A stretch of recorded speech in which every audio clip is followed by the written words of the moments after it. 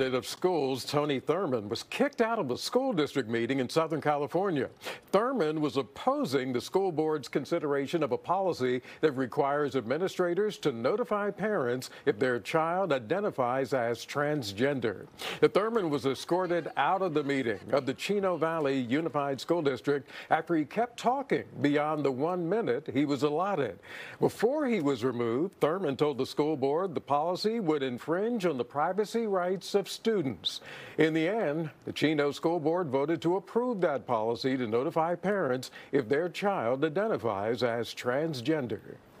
They should find a more balanced way to show their respect for private rights in a way that doesn't trample on the safety and the rights of our students. We think he's a danger to our students. He continues to push things that pervert children, and he continues to push out parents and bring in policies to create division between families. Now, the policy requires schools to notify parents if their child identifies as transgender, or asks to change their name or pronoun, or asks for access to gender-based sports, bathrooms, or changing rooms that don't match their assigned gender at birth.